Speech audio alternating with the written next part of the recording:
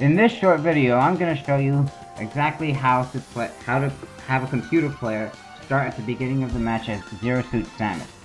For those of you who don't know, you can start at the beginning of the match with Zero Suit Samus by holding down a certain button before beginning a match depending on which controller you use. For the GameCube and Classic controller, you hold down the R button. For the Wii Remote and Nunchuck combination, you hold down the Z button. For the Wii Remote all by itself, you hold down the minus button.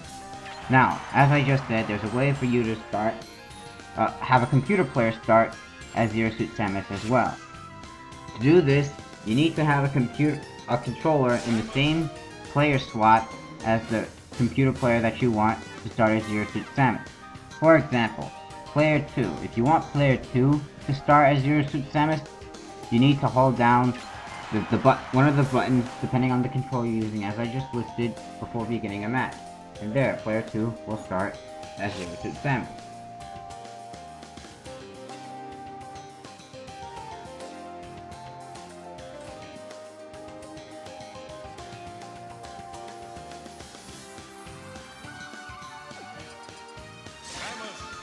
Now, of course, you do the same thing if you want Player 3 to start as Zero Suit Samus.